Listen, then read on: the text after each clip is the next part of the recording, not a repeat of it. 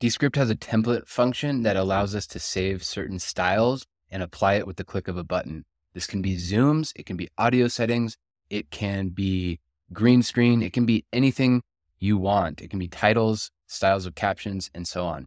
So for example, these videos that I'm making, you can see that I have the green screen applied. I don't have a background. And the way that I do that, here's what it normally looks like with my background of the room that I'm recording in. All I do is I go to my templates button at the top right. I have something called webcam circle. I click it and it applies the green screen effect. It makes it a little bit bigger and it applies the eye contact feature all in one click. I can also apply a zoom. I just called them screen record zoom out, etc. So if I click it, and you'll notice my background is back because I haven't applied it in that particular template. But here's how it looks. If I click play, you can automatically add captions. It zooms in just like that. And I can go ahead and apply the webcam circle on top of it. So they're both in effect. You can do all sorts of cool stuff like that with templates. To create a template, you go to your projects view. There's a templates button on the left. You'll click it. I have a whole bunch of different ones here for different clients.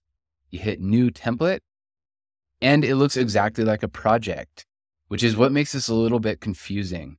But let's just call this template example. And we can put anything we want in here. I suggest, let's say you want to make a Zoom one. You can just put in a video as a filler, just a stock video. And then what you would do is apply the animation that you want.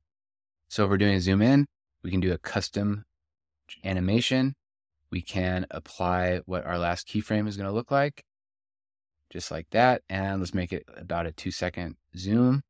So let's start from the beginning and let's see how it looks. And then you would publish this template. We'll call it Zoom. You can save it to your drive. You can share it publicly, or you can just make it private, meaning only you have access to it. You hit publish template. And once we got the check mark up in this top left, we can now apply this to one of our projects.